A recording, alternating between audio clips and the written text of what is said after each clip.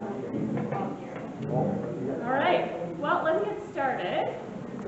My name is Sarah. I'm the researcher at the Rossland Museum, and I coordinate our museum speaker series, and we're excited. This is sort of a special event for us. We're co-hosting with the City of Rossland Heritage Commission, so thanks to them as well, and to our regular speaker series sponsor, the Toronto District Arts Council.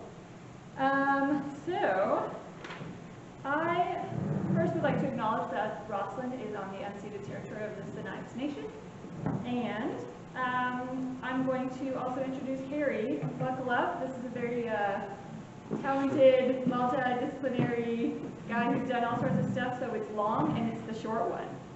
So be ready for this. A lot of people know me here. Okay, so you can fact check. If I say things that are not true, you can just yell, not true. Bullshit. Okay. So, it's my pleasure to introduce Harry Measure, who will be our presenter today. Originally from Trail, Harry Measure grew up on the slopes of Red Mountain and was very active in the Red Mountain racing program. His passion for the sport of skiing shaped his career goals to become an urban planner who designs resorts, communities, and buildings in the mountains. He obtained a master's degree in architecture and environmental design from the University of Calgary and studied at the San Francisco Center of Architecture and Urban Design. Harry has done pioneering work inventorying heritage architecture in West Kootenay mining towns and developed the Downtown Heritage Conservation Guidelines for the City of Nelson. He was the development planner for Whistler in the 1990s during its most intense period of growth. Harry is a globally recognized expert in resort, recreation, and tourism design and development, having worked on over 150 major projects all over the world. He has completed numerous projects in British Columbia's mountain resorts and communities, including Rossland, Fernie, Revelstoke, and Whistler. Harry has taught and lectured widely at educational institutions, conferences, and to interest groups. His March presentation on the Miners Union Hall, this building, and Rossland's Provincial Courthouse is available to view on our website, the museum's website. When not in his living laboratory of Whistler, Harry travels extensively to observe and document emerging global trends in resort, recreation, and tourism design. He writes on subjects related to architecture, design, cultural history, and tourism. Today, Harry is here to speak about something he's very passionate about, mountain resort community development. Development and planning decisions can have huge implications for resort communities and often determine if a community's unique and authentic sense of place is maintained or destroyed. Harry will analyze the mountain resorts of the Columbia Basin and share some of the insights he's acquired from his work all over the world as we all consider possible futures and opportunities for our golden city. So, over to you, Harry. Well, the first time I've been in this room since 1978. When I was in here, press metal was hanging from the ceiling, the structure was damaged, and it was on its way out, so they've done a great job. Really fantastic. Can everyone hear okay? So-so? Okay. I guess I'd like to get to know the audience a bit more. How many of you are native to the Rossland Trail area? Born and raised here? Okay. How many from outside the Kootenays? Okay. How many from outside the province? Okay. How many from outside Canada? Okay. Now that's not 103 population sample we need for proper statistics, but it does help me. Yeah, as Sarah was saying, I live in my laboratory at Whistler. Over the last 30 years, I've seen a lot of new concepts in resort design and development and operations being tested and had the opportunity to evaluate them for success and failure.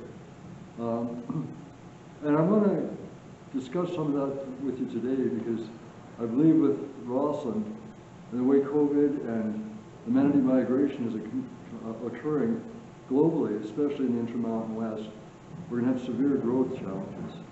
And we'll discuss that later because there's been a lot of very good research come out lately. As Sarah mentioned, I've been very active traveling in the Intermountain West since about 1975, first photographing historic mining towns and architecture, and then as well later on photographing resorts and what makes them work, good examples, bad examples. So with that, I'll start in. Now I do have presenters' notes, but over the years I've just been adding to them. So now they're really not presenters' notes, they're more reference. So for later, for questions. So if you have questions on any of the slides, we can go back and I've got a lot of data available. So mountain resorts, first of all, interest in mountain tourism in mountain regions in the world.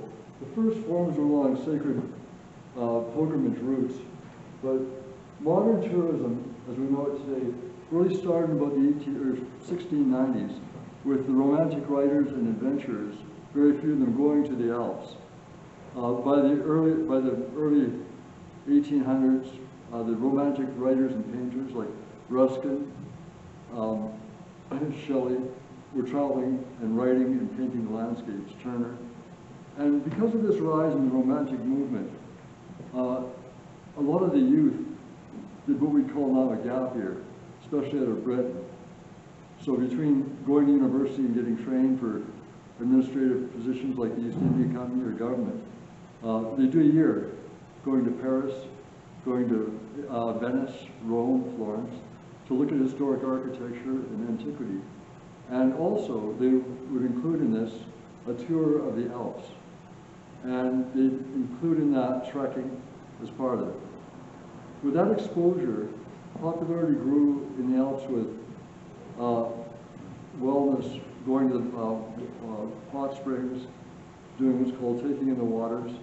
And it was a very opportune time, really, because Britain was at the peak of the industrial age, and the major towns were polluted. There's a lot of tuberculosis. Sanatoriums sprung up. This is the various Romantic painters, Turner's Avalanche in the Alps, and Wander Above the Fog, Sea of Fog. So before this period of Romanticism emerging, the mountains were viewed as, I guess, the domains of demons. So they were not entered at all. Okay, next slide. Okay, so as these alpine venues grew in popularity, hotels were built, sanitariums were built, hot springs were built, like in St. Moritz. That's the hotel, the Drott in St. Moritz. Also, winter tourism was introduced.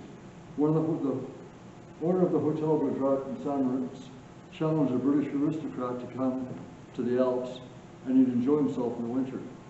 And it turns out that it was really warm. They could sit outside in their shirt sleeves. They weren't in Europe or in the cities of England, so it started becoming very popular. Hotels grew in size. Okay. Now, on this side of the water, the Atlantic, our origins go back as well, especially in mountain communities with the sport of skiing. Towns like La Porte in the Sierra Nevada County near Squaw Valley, Lake Tahoe, there was a series of mining camps. And Scandinavian miners, they'd be trapped in these snowbound communities for months at a time. You'd get pretty bored, so they started holding downhill ski races. And it was usually fueled by a lot of, libation.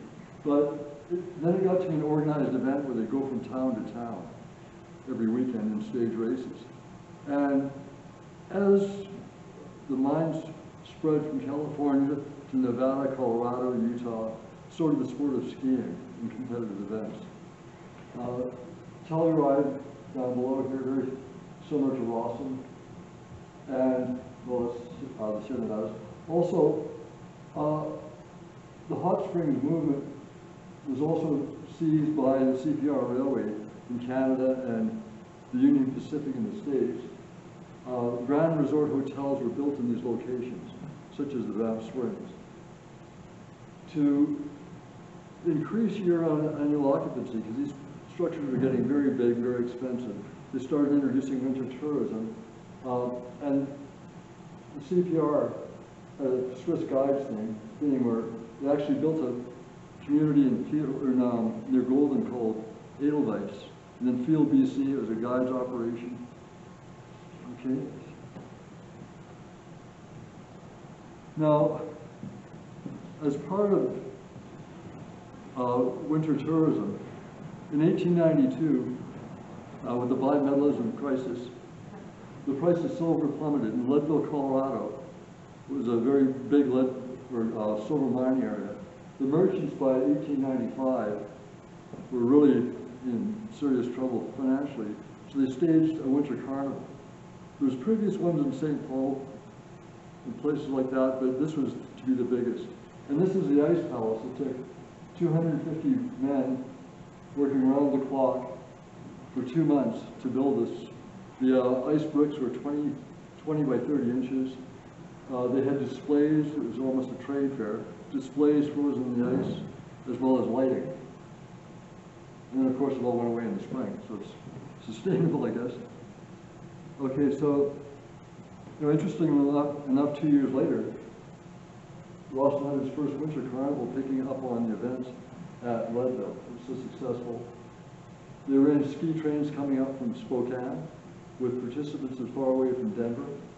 It was Canada's first Dominion Championship ski race, organized and won by Ola Hjelmnes, who's the mine manager here, and he was also a ski champion in Norway in jumping at the age of 14. And there was events like hockey tournaments and toboggan racing. Okay, back in Europe, up until, well, I guess the 20s, they started introducing more and more skiing to the resorts. A big factor that accelerated it was Hans Schneider developing the Arlberg technique, which made skiing easier to learn. And events like the 1924 First Winter Olympics at Chamonix, that was held and really raised the popularity. Skiing really wasn't introduced into the Olympics until 1936 at Garmisch. But back on this side of the ocean, in North America, skiing had continued on from the mining era in the turn of the century well into the 20s. The Southern Pacific Railway organized ski trains that operated up until the beginning of World War II. Ski clubs spread and small facilities spread up the California coast, as well as in other mining communities. But the real, I guess, catalyst would be the emergence of Sun Valley. Avril Harriman had been to the Lake Placid Winter Olympics in 1932 and wanted to recreate his own resort for skiing solely. So Sun Valley, Idaho was the first pre-planned resort. Avril Harriman was chairman of the Union Pacific Railroad, and he wanted to increase winter tourism, much like Van Horn did with the CPR and building Banff Springs. Okay, Sun Valley is quite interesting because he hired Count Felix Schwarzkopf from Austria to find a resort, and the Union Pacific conductors and telegraph operators were complaining about Sun Valley, how there was just too much snow for the railway to operate. So he went and checked it out, and that's what we have today. Sun Valley was the first pre-planned resort in the world, purpose-built resort and design. It had the first chairlift. It was made out of a converted banana belt or banana conveyor into a chairlift. It had an indoor-outdoor heated swimming pool, and the 230 Sun Valley Lodge was a poured-in-place concrete structure made to look like rustic materials. So, up until World War II, skiing did rise in popularity, but not very much. But during the war, America created the 10th Mountain Division, which was an alpine division based on skiing and winter travel and winter warfare. So in that division, the soldiers went to Europe, returned home. And many of them, this is one of the biggest catalysts of developing the mountain resort industry in North America. In 1947, a couple of them, the three of the veterans, built Aspen Mountain in the historic mining town of Aspen. 64 resorts were either built or operated by veterans of the 10th Mountain Division, including Vail, Colorado, which was developed by Peter Seibert, another 10th Mountain Division veteran. Possibly more on him later. Now this 1960's winter logo isn't part of the Post magazine cover, which featured the 10th Mountain Division soldiers. The 1960 Olympics was held at Squaw Valley, and Walt Disney did the opening and closing ceremonies, and it was televised, the first Olympic televised, and that really, really spread the popularity, or initiated it in North America. So back in Europe, the post-World War II years, the French government recovered by 1947 their economy, and they wanted to develop tourism for locals because there's now holiday pay and time off, discretionary income. They also wanted to attract foreign tourists and foreign capital. So they built Courchevel. I think about 1946 they started. It was based on a PhD in architecture dissertation done in 1942. But it was the first pre-planned resort. It was built. So in 1962, Emile Lade, who John, you'll know, the ski racer, he was a great champion and created what was called Plan Neige, which was a public-private partnership between government and private developers. They wanted to develop 330,000 beds at high altitude, because even then snow is a concern. So the resorts, the first phase were resorts like Avoriaz or La Plagne, Team, and I'll just scroll down. So this is some of the architecture. Beltorin's a later one, but very, I guess, self-contained. There's no concept of village design or social spaces outside. It was strictly for winter only. Beltorin, now there was complaints about the environmental destruction and damage in these high alpine resorts, and also the government was expropriating land from the farmers, so there's a backlash about that. So they revisited Plan Neige in the early 70s and decided to move it to lower elevations and create more of a village atmosphere. Okay. And the architecture is what's usually called brutalism here, very, very present. It's not a very welcoming environment, really. Inside, I guess it would be. But, okay, so, yeah, from the late 50s to the present day, widespread development of resorts all over the world. As I mentioned, places like Vail, they went from, I think, 150 to 600 resorts during this period, as well as the Alps. There's many more resorts built, not just in France, but all over. Places like Rossland, Argentina, we'll see more on this later. And of course, resorts in the Southern Hemisphere.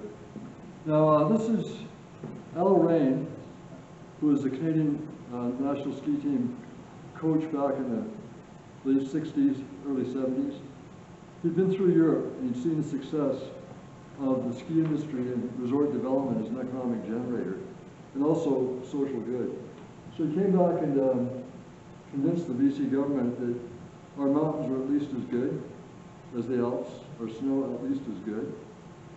He probably said better, but they're more friendly for sure.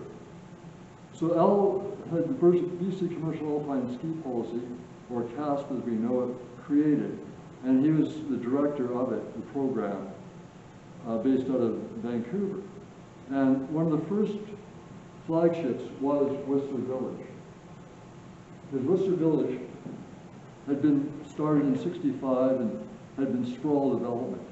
And the BC government was concerned about the environmental damage. So they wanted to tie it all together and create a four-season mountain resort.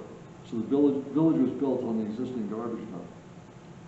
So, and you know, the rest is history. But Eldon Beck, a landscape architect who worked in Vail, designed the original village. And that's where the gondola is now. And that is where, I guess, the original entrance was. So now, I think this is about 800 feet, and now it goes 1.2 kilometers. We'll see more on that. Okay, you know, Eldon's drawing looked like scratches on paper, but there really is a very complex process to master planning. And I'll just go through resort master planning briefly. The real challenge is when you get into resort community planning and replanning and revitalizing, much like Rossland is going through and all these other communities, Revelstoke. So this is Los Angeles Resort in the Andes in Mendoza province, where I spent a few years working. And it was built originally in the mid-70s on the French high alpine model. And in the summers, it's not a very welcoming place. And neither is it in the winters, because the winds at that elevation, it's not very high. They're blowing, well, pieces of shale would be embedded in the side of the building from the wind. Yeah, you can see the winds here. Sometimes they get, well, a 4-meter storm cycle is not out of the question.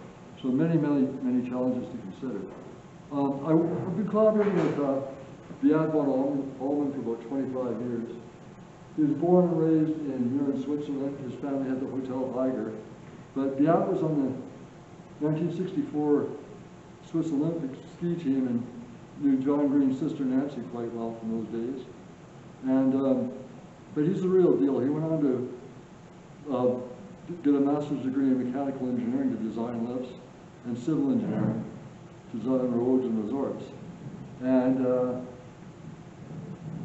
his process is an overlay method, which is quite common, where this is the mountain planning one, where he analyzes avalanche start and runout area, ski train suitability, he ends up with a proposed lift system, but also solar pockets, wind, a multitude of vegetation, a multitude of considerations to be incorporated and thought about in the planning.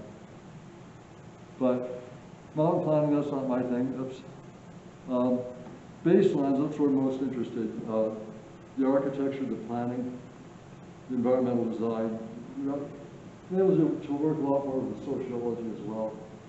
So this is the view of the deck from the Ann and Danny Hotel in Jackson Hole, the valley.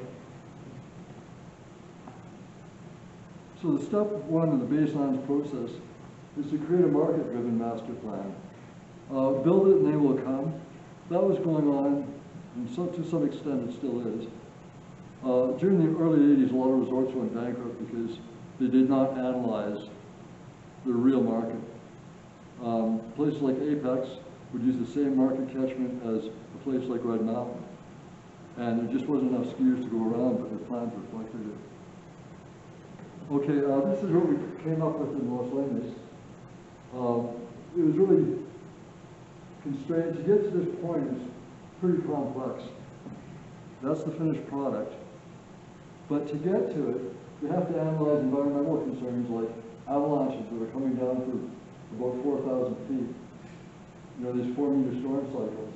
We lost a couple buildings in the previous site. Wetlands areas, there, slopes. But you analyze all that and figure out where the developable area is. You come in and do land use, like figure out what retail, where the housing goes, the parking, the green spaces. Come up with building types like commercial, mixed-use commercial, hillside residential, ski in, ski out, nightly accommodations. And then also movement systems is a big deal. Various forms of movement systems, everything from shuttle buses to multi-use trails to ski lifts. The list goes on. We'll see more of that. And really, there's not a whole lot of building types. There's variants of each one of these types, but there's really just a few types. The Alyeska Prince Hotel in Alyeska, Alaska, near Anchorage, it's a classic grand resort hotel. King Fur Lodge in Fernie, it's a condo hotel. Mike Delich from Rossland developed that. Chalets, single-family houses, same sort of thing. These are cabins we did at Hudson Bay Mountain and Smithers. And then North Star Village in California, classic mixed-use retail. And then townhomes, stacked townhomes, that's another form. Okay, movement systems. There's more than illustrated here, obviously, but rail's always very popular in Europe. It's coming back again. Ski in, ski out, you want to get that as much as possible near the resort. Mass transit, public transit, buses, vehicles, public roads. In Europe, they know how to design roads. They're a lot narrower than they are here. And more of our resorts have been really environmentally impacted. Wide roads cause surface runoff, especially on hillside terrain. They cause visual scarring on the hillside, extra money to plow, and you don't need them. Plus, cars go real fast through them. We'll be talking about that on the walking tour later, on how to traffic calm and create a pedestrian environment. And then, of course, lift systems. Wherever we can use lifts, use them. And now the opportunities with e-buses, things like that are getting better. So the next step, if the master plan is really the skeleton, it's the framework of the resort in 2D, but 3D, I guess, too, if you're doing building blocks. But really, design guidelines and development regulations. That's the flesh and hair that develops form and character that goes on the skeleton. And this, to me, is at least as important as a master plan. Master plans always change in the process, but you have to stick to the guidelines. Now, guidelines, they establish the theme and the imagery, the form and character of the resort. Rossland, we wanted a high desert look, but we also wanted, seasonal color and lighting and outdoor seating where possible, retail, just a good ambient flavor. Okay, design guidelines also provide not just themes and architectural images and landscape, but also technical information like hillside residential design guidelines, environmental monitoring during the construction process, snow management, there's guidelines for snow country design. These guys didn't follow. And then, because this is the access to a set of apartments in Whistler. The snow slid off the roof and rolled back in. And then, things like commercial retail area, this is what's called the pedestrian envelope. The lower story and a half to 2 stories. It's so important to have animated and provide interest to. We'll be talking about that a little later in here and on the walking tour. Okay, successful environmental design. It's all of the above, a good master plan, well-conceived market analysis, application of design guidelines, and it's a good balance of architecture and landscape architecture. One of the most interesting places I've been in my life for subdivisions in Thredbo, Australia, at Ski Hill there. Really did a beautiful job using nature, bringing nature in, making the roads as narrow as possible. Sundance Resort, that's the film room where the Sundance Festival started. It was beautiful. It's just a barn sitting on a pond. We saw a photo of it previously. Okay, this is unsuccessful design for obvious reasons. One of the downfalls of our commercial alpine ski policy has been the master plan gets approved at the provincial level, but there's no design review of development permits and designs at the implementation phase, be it local government or provincial government. So the developer is pretty well free to do what he wants with it, to do with it. And often budgets are really limited. During this period, you remember a lot of resorts went bankrupt, like Big White. You just near the whole mountain, and that elevation takes forever to go back, if ever. And same as Mount Washington, very challenging to turn that. Now they all want to be summer resorts, and when there's this much damage done, it'll take too long. And people just don't want to go be in an environment like that, obviously, in the summer, when you have challenges of lake resorts and ocean resorts and other forms of resorts. But as places like Panorama, Whistler, Sun Peaks are proving, summer resorts are busier in the summer than the winter. Winter resorts are busier in the summer now, ski resorts, than they used to be in the winter, or in the winter. I spent 10 years in China, working around various resorts in China, ski resorts, golf resorts, spa resorts, all sorts of resorts. In China, the hospitality industry, basic hospitality, is new to them. We were brought in to plan the final stages of the 2020 Winter Olympic venue in Chongli, China. And then my business partner, Dr. Gary Grant, stayed on for 3 years as COO to do startup operations management and training. And every day he'd have to go over the same thing he did the previous day, even setting dins on skis, because the Chinese are sworn to hospitality.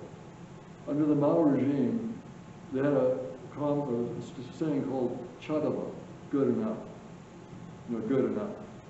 So here, at this resort, one resort in China is typical. You go in, they mow everything down, because most of the developers had been operating in cities beforehand. And this is karst, it's all bog, and it's just, I don't know.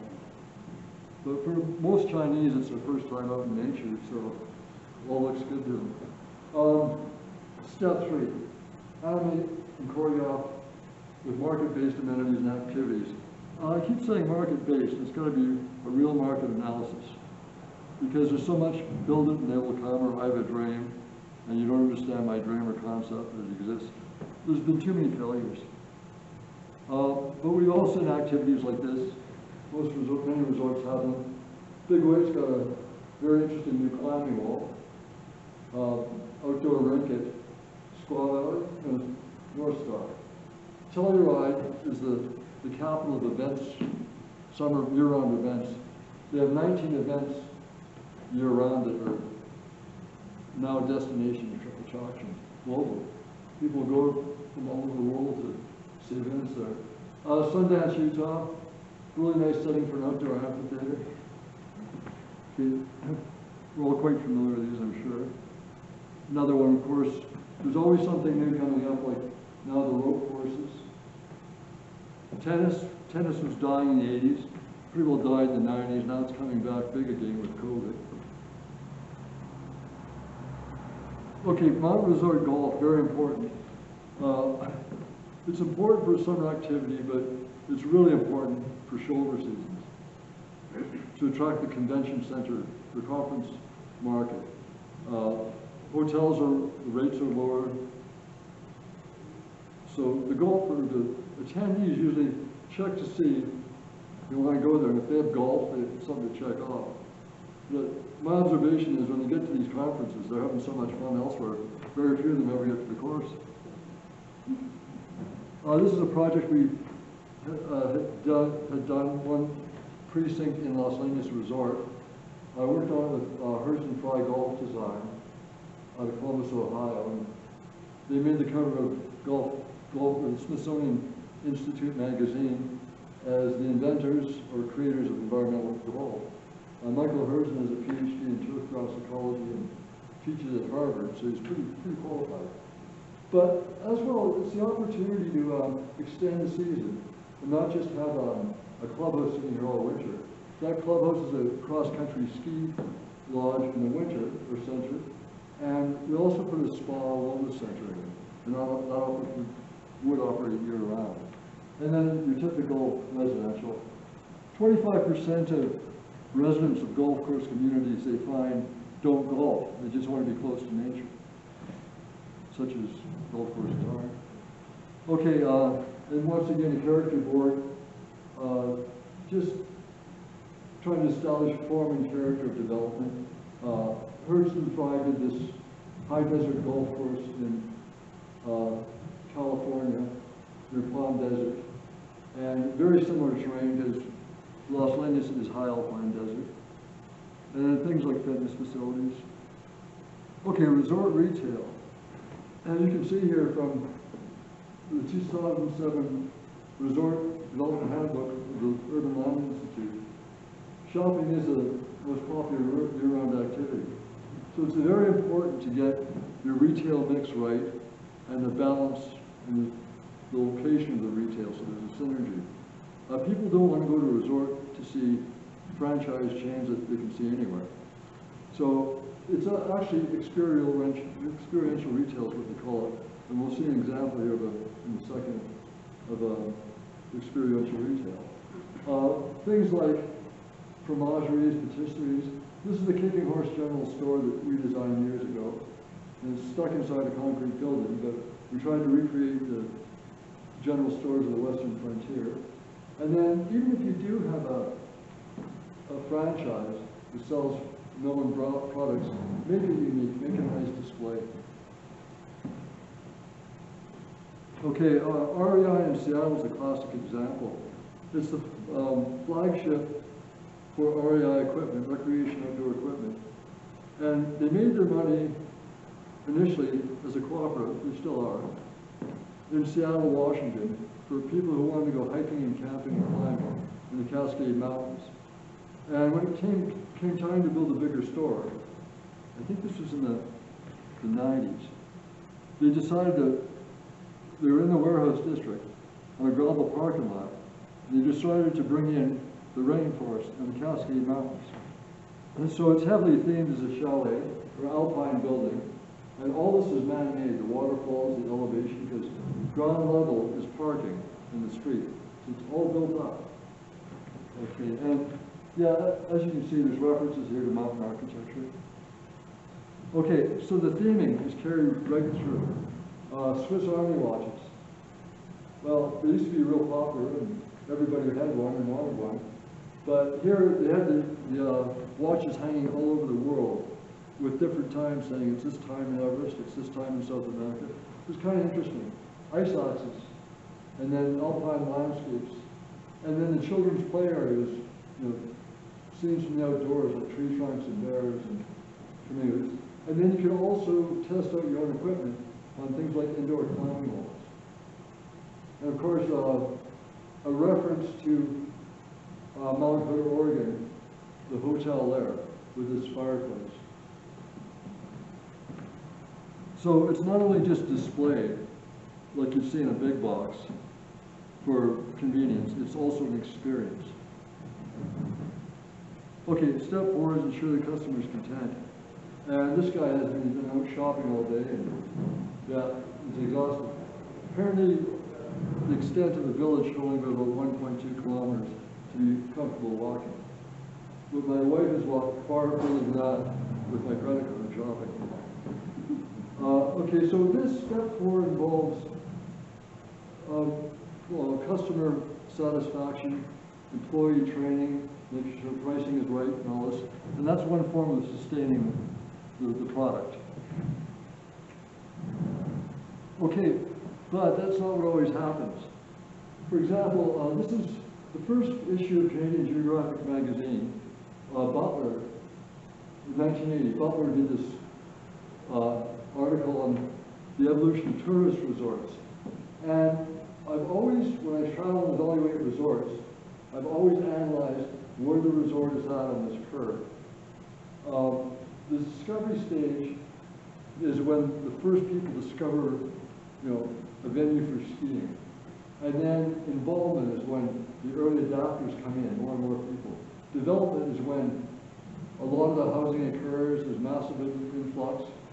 And then stagnation, you know, facilities develop housing, year-round activities, that sort of thing. Then stagnation is when issues start hitting, like housing shortages, traffic congestion, the things they associate with over-tourism start in the stagnation phase. Then you reach toward the resort crests, and you either have immediate decline, stabilization, reduced growth, slowing up the growth, or rejuvenation. Whistler used the Olympics to probably stabilize a lot of facilities like the snowmaking, the world class.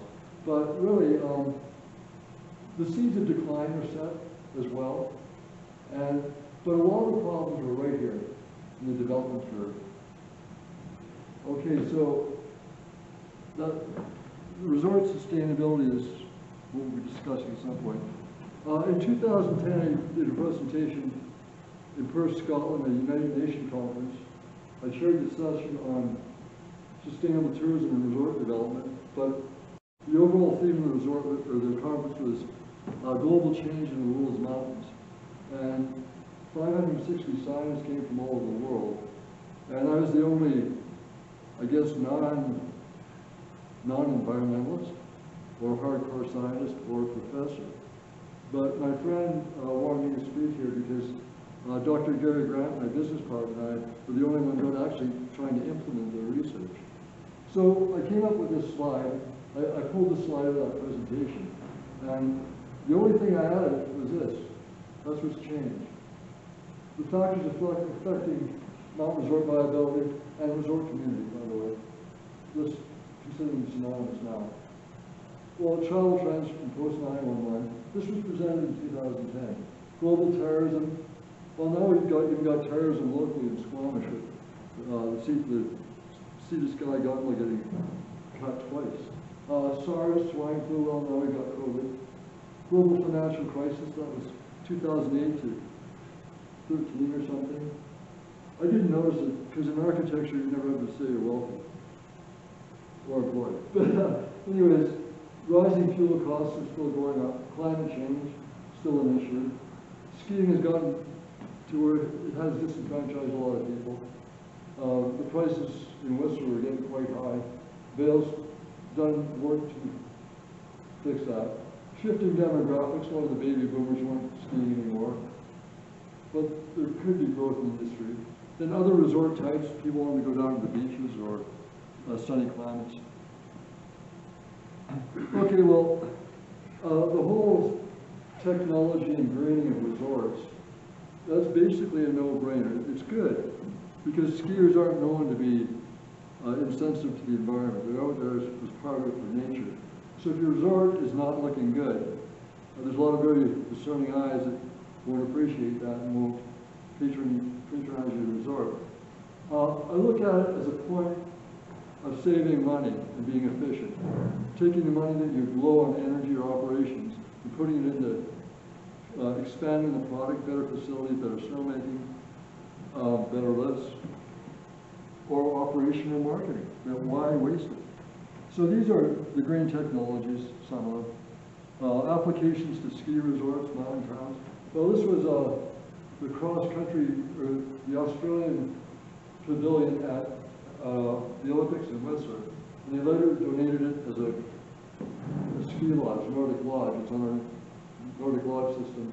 But it was you know, a full-on, self-contained solar building.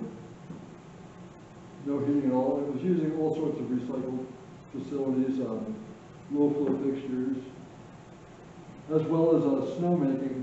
They have it so you can make snow without any energy at all.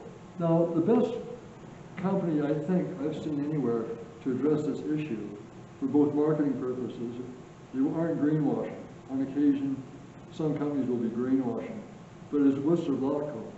They put in a run-of-the-river facility that powers all their lifts, heats and lights all their buildings, powers their electric fleets, and puts energy back into the grid. It's just a small run-of-the-river project. So, and they've got a very good, I guess, program of recycling as well, things like that. Now, always be seizing new opportunities. As I was saying, in the Alps, spa and wellness, visiting the spas and hot pools, hot springs, drinking the water, that's how it all started there. Really, mass tourism, as we know it. In 2000, Heinz Schletter from Schletter Wellness, he realized that by 2050, 30% of the ski resorts in Europe will be gone from global warming. So what they did was a concept called cluster to roll, and started building incredible spas and wellnesses. Heinz has built over 2,000 in the Alps alone. He worked with us in China, and Song Shan, the head of Kung Fu faith, they were combining Kung Fu traditional medicine with contemporary wellness, Western wellness. The spa, for the wellness industry, in 2017, 16, something like that, it was $3.75 trillion. Up until COVID, it hit 4.5 trillion. And now the numbers aren't in, but the effects of COVID has pushed awareness of wellness and well-being into orbit. So things like wellness communities are now the fastest growing sector within the wellness industry. So that, the application to mountain resorts is really significant. We can talk about that later. The various forms of wellness. On the left is the types of services. The bottom is more new age, things like meditation, counseling, and then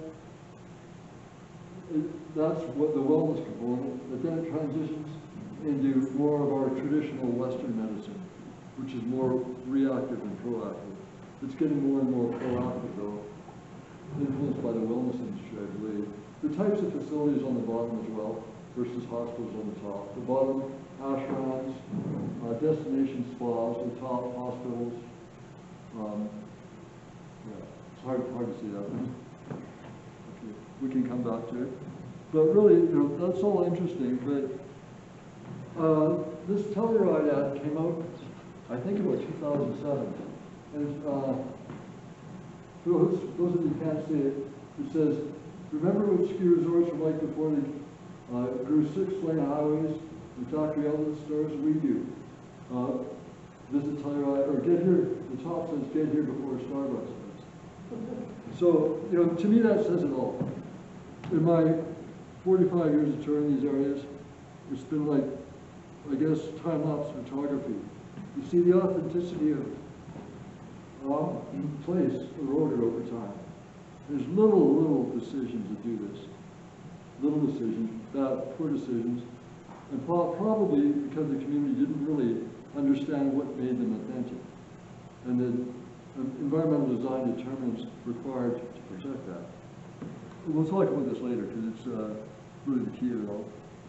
Okay, maintaining authenticity. As I mentioned, I've been observing amenity migration to gateway communities. Now, gateway communities is a term in the States, and that a gateway community is defined as a community under 25,000 people, a community within 10 miles of a lake, monument, or ski area, and at least 15 miles away from a designated urban area. In other words, a lot of BC have gateway communities, all the Columbia Basin does. Okay, so recently with COVID, really amenity migration in gateway communities is what they're now calling Zoom towns. Towns like Bozeman, Montana are now called Los Angeles because over the last few, okay, now amenity migration I've watched setting up. We've had waves of people move here. I remember the first big wave of Egbert and those guys came in the early 70s as, a little older than teenagers or college students at Selkirk, and they wanted to be near a ski hill and a mountain community. So they moved to Rossland, and now they're senior members of the community, grandchildren. But with gateway communities now, 5G, internet, cell phones, improved air service, improved navigations, improved roads. These are all making work easier and have been making remote work easier. Back when I was first, I guess, consulting out of Whistler, we were what they called in the industry road consultants. You weren't in an office in a big city. Because you're up in the mountains. But now, this was recently published in Fast & Company. Zoom towns are exploding in the West. Well, it's something that we knew, but now they are exploding. And with COVID, the demographics, in August alone, this past August, 1 in every 7, or one in every 14, 7% of the accommodations and restaurant industry in America, one in every 14 quit in 1 month. Apparently in September the numbers are higher. And a lot of them are young kids because they don't make that much money. And they're early enough in life to do other things, like move to a town like this. And the younger generation are heavily influenced by pursuing entrepreneurship because the role of work has changed so much. Big businesses are now 60%. Well, I've got all the statistics. We can go over later if you're interested. But the wave of entrepreneurialism is rising so fast. Traditional jobs aren't often an option anymore. So we've seen that with companies like Cominco.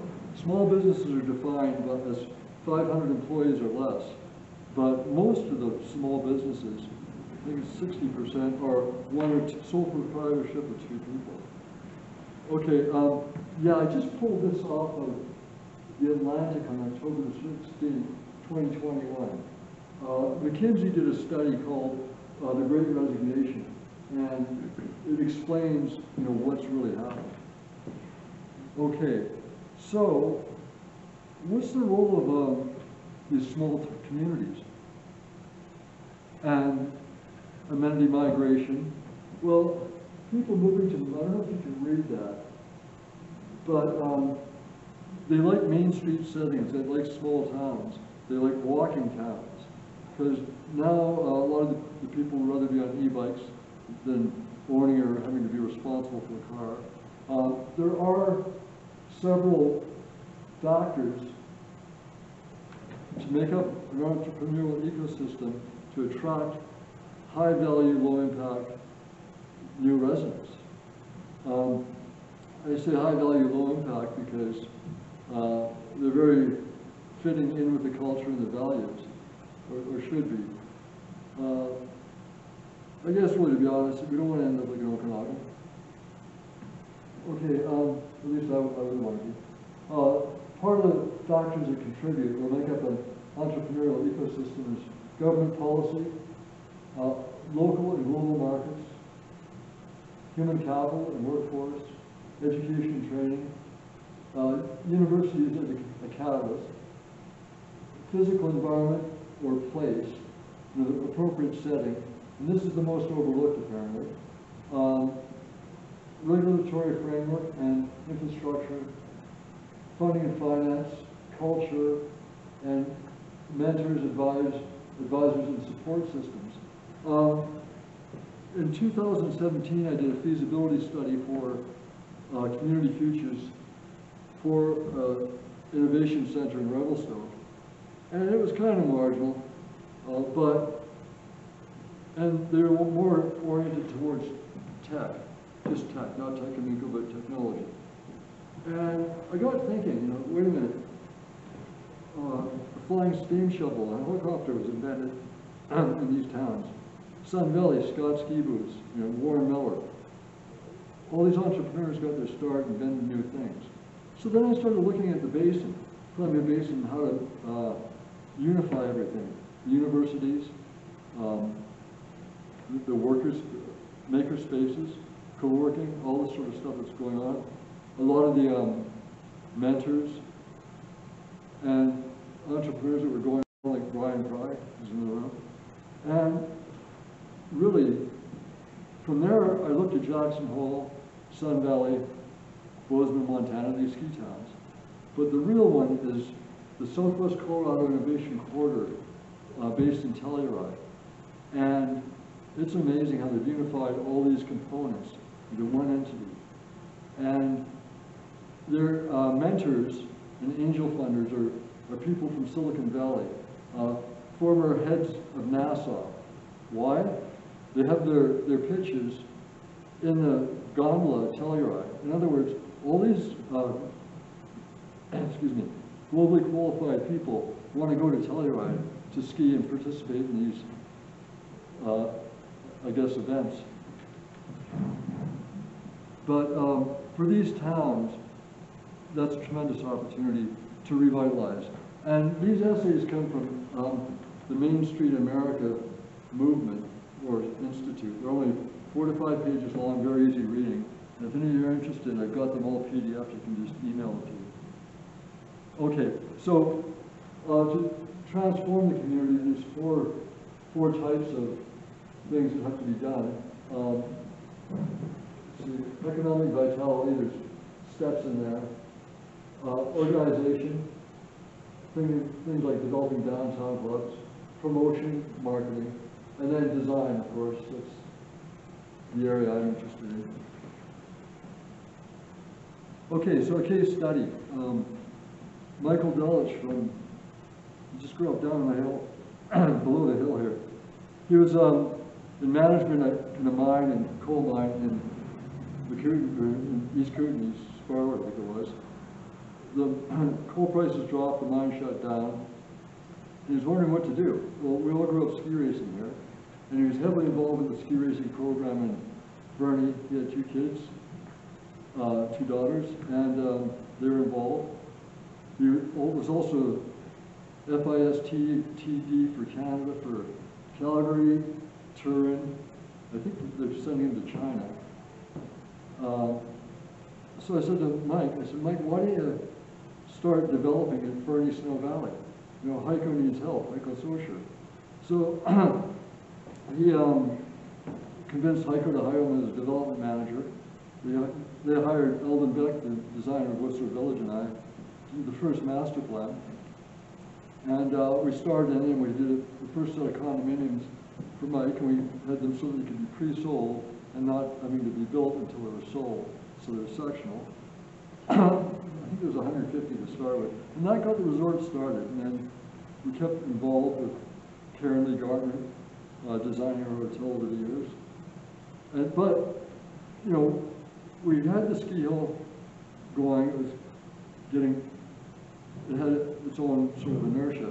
So Mike looked at downtown. He was really intrigued with downtown Fernie, because he grew up in downtown Rossland. So he bought this store. And this is the original storefront on Main Street. Fernie's Main Street is a Victorian architecture town, like Main Street, like Rossland, like Nelson, like Revelstoke. So, but over the years, renovations occur, buildings burn, as they have on Columbia Avenue here, and rebuilt. So Mike bought this and said, what are we going to do with it? I said, well, he wanted some sort of themed building. So I said, well, why don't we do a Victorian building? So it fits in. So we studied general stores, because we wanted to do the Fernie General Store, which was good, you know, because Mike had this vision of themed retail. He'd been to travel around the world and meticulously took pictures and notes. So we came up with this drawing of a Western Commercial Falls Front building, called the Western Vernacular. If you saw listened to my presentation last March on the Miners Hall and the courthouse, I touched on this as part of the building fabric of Rossland. Important the pedestrian envelope, that drawing once again. A lot of animation occurring in here. Things like clerestory lighting to take it back further in the store. Wood mullions.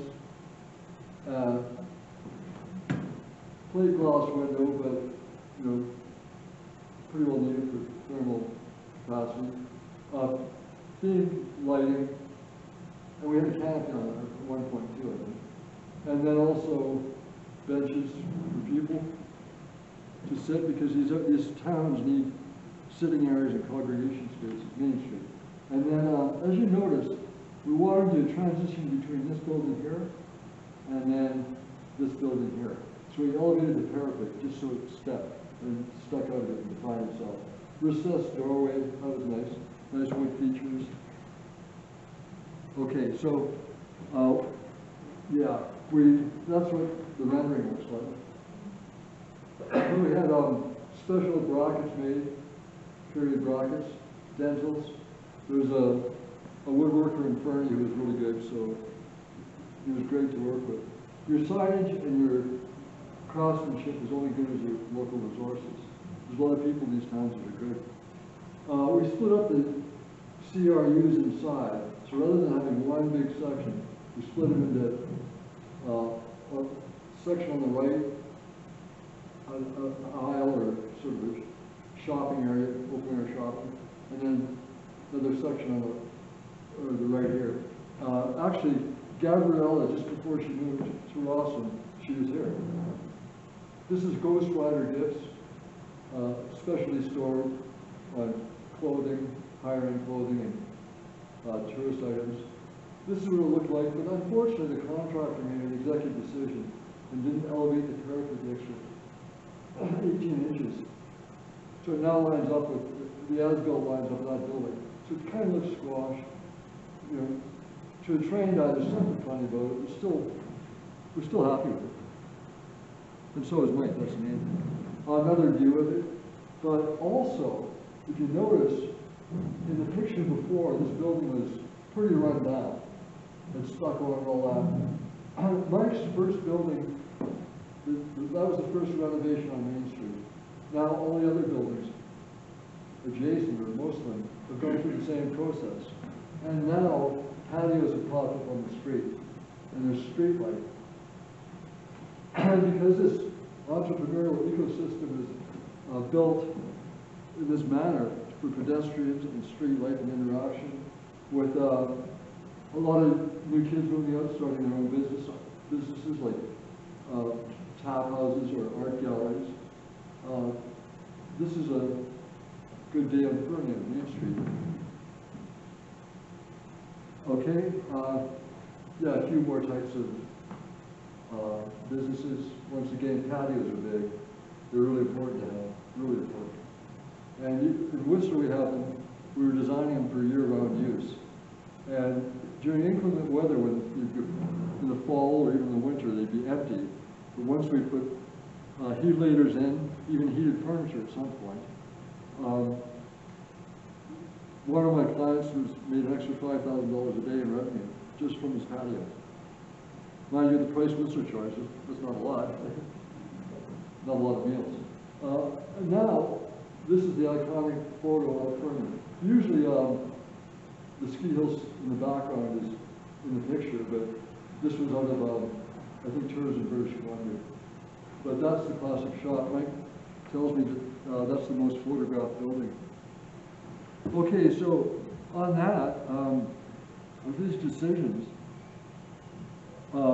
really, yeah, this is a Squaw Valley, but the decision for Rossland, I think the future with this possible immigration, diaspora of people from cities and suburbs now migrating to these small resume towns. I guess I think it's time for people to make decisions on the way they want to evolve. I know they have been, but I see things happen in these communities where they're just not on preservation of place or, you know, as a focus. People talk about it, but I've just seen too much over the years. I know in Whistler, I just watched it decline. As people move in, from where they've come, Whistler's better than where they've come. It's the best thing since sliced bread, they think. But yet they always bring in different views, and slowly the original people that came for appreciation of the mountains and small town, that is evolving. The congestion there now, it's, I don't know, not my cup of tea. So, at that, questions?